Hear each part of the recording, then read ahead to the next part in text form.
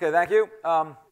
First off, I want to thank the conference, first off, because I was invited here in 2016 by Rochelle, and I saw on a pamphlet in a room back there the Julia Robinson Math Festival, a sample of math puzzles compiled by Nancy Blackman, who's probably here. Nancy, you hear some voice? Okay, very, yeah. Hello, Nancy, I'm Bill. Okay, very good. She had in there a problem by Alan Frank. How do you divide and distribute 5 muffins to 3 people so that every student gets 5/3 and nobody gets a tiny sliver? We want to actually get the smallest piece as large as possible. So one way to do it is to give Alice, is to cut the muffin. Oh, yeah, okay. I can't point to anything. Okay, it's over there. Yeah, is to give, cut the first 2 muffins, not at all. The first 3 don't cut. The next 2 cut 1/3, 2/3, and give Alice, you can see, 1 and 2/3. Give Bob, oh, Bob Hearn, there you are, 1 and 2/3, and give Carol 1 and 1/3 and 1/3, and that'll do it. The smallest piece is 1/3. In a longer talk, I'd ask you, can you do better? We don't have time for that. Yes, you can do better, or I can do better. Probably you could too. Anyway, so you cut the first muffin half-half. I prefer to call that 6/12, 6/12, and cut the rest of the muffins into 5/12, 7/12, and give Alice 6/7/7, give Bob 6/7/7, and give Carol 5/5/5/5. Question arises, now the smallest piece is 5/12. Can you do better than that?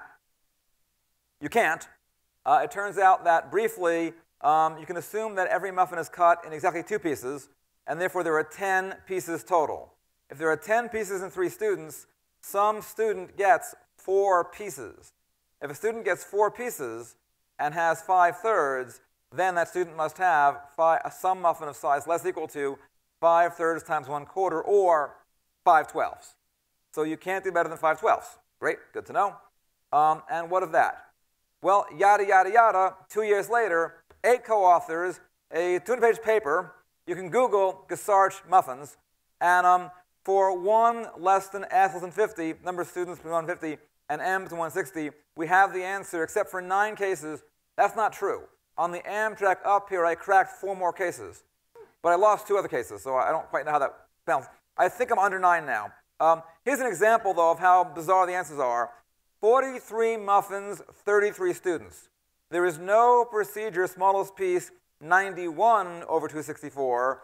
There is a procedure, smallest piece, 91 over 264, but you can't do better than that. We have 3 theorems and 2 techniques to find limits, how well you can do. We have techniques for procedures, and we have 3 surely true conjectures. Okay. Okay. As I was saying, sample result, here it is. 40 muffins, 33 students, said it before. And also, here are the open problems. Muffins, students, lower bound, upper bound. So for example, 41 muffins, 19 students. We can do 1965 over 4560. We can't do 1966 over 4560, and we do not know where the truth lies. Some conjectures, we believe the answer depends only on M over S, the ratio of muffins to students. There are also more conjectures. And a question, is the problem itself in poly time? You can do it with a mixed int program, but the program itself is very large compared to the input, so that's not really an answer. And again, there are more open questions. Okay. Oh, and I probably earned some dollars. So questions? Thank you.